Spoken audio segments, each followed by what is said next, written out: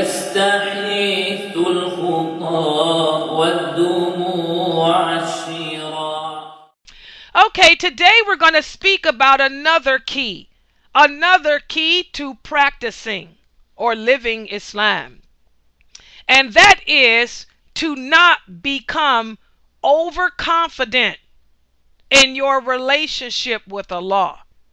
I repeat, to not become overconfident in your relationship with Allah. One of the keys to practicing Islam, guys, is to never overestimate your relationship with Allah.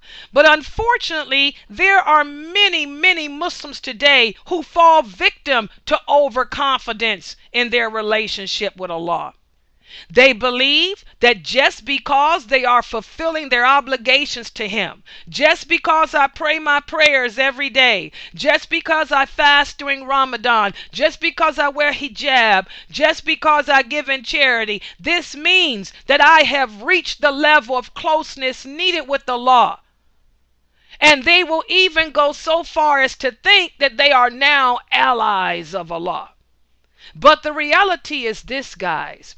The simple fact that a person would think that they have reached this level of closeness with Allah proves that they are not His allies. And also it proves that their relationship with Allah is not as good as they think it is. Listen to what the Prophet sallallahu alaihi wasallam said in an authentic hadith. He said, the people of paradise will not regret anything except one thing, and that is they will regret that the hour passed them by and they did not have a chance to remember Allah. Subhanallah. So thus, guys, the true believer never believes himself to have done enough.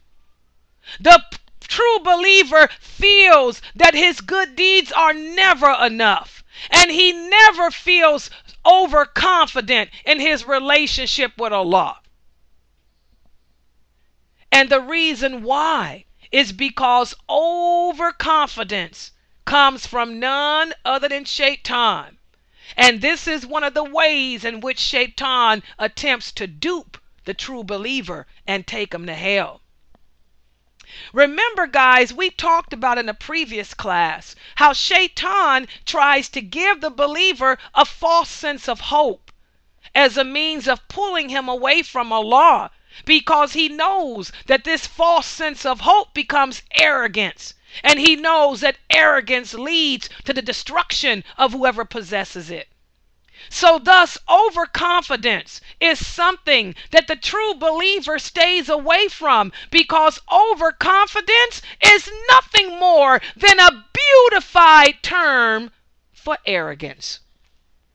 And our prophet has told us that anyone with an ounce of arrogance will never be removed from the hellfire.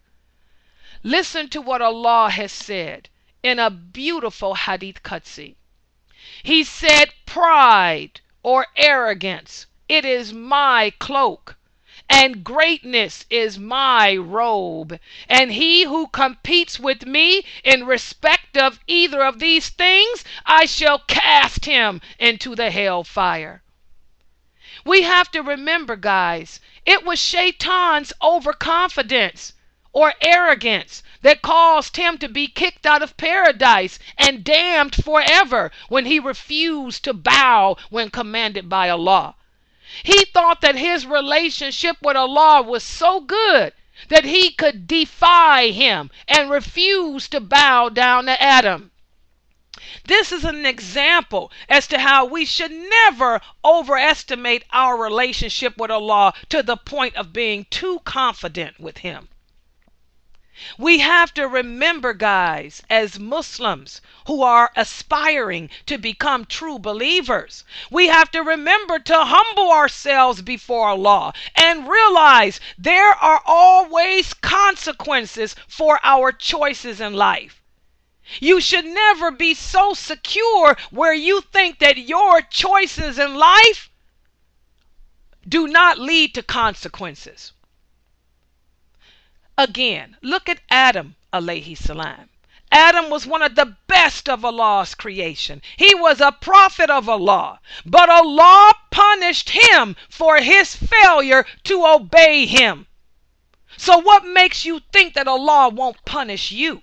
What makes you think that your relationship with Allah is so secure that he would never punish you?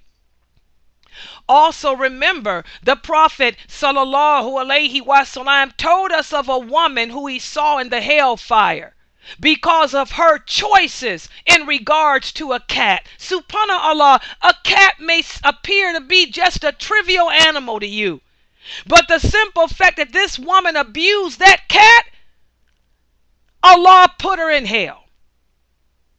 So again, never be overconfident in your relationship with Allah. And also the Prophet told us of another woman, a woman who gives in charity, a woman who makes a lot of prayers at night, but all her good deeds will be lost because of her choice to gossip. So again, we can never be overconfident in our relationship with Allah. And to understand this becomes a great key to living and practicing Islam. Again, we have to remember, guys, we were created to worship Allah. And our lives here on earth are simply tests to see if we are deserving of being close to him. We live our lives every day hoping to attain the ultimate goal of paradise. But we should never become so confident that that goal is in our hands.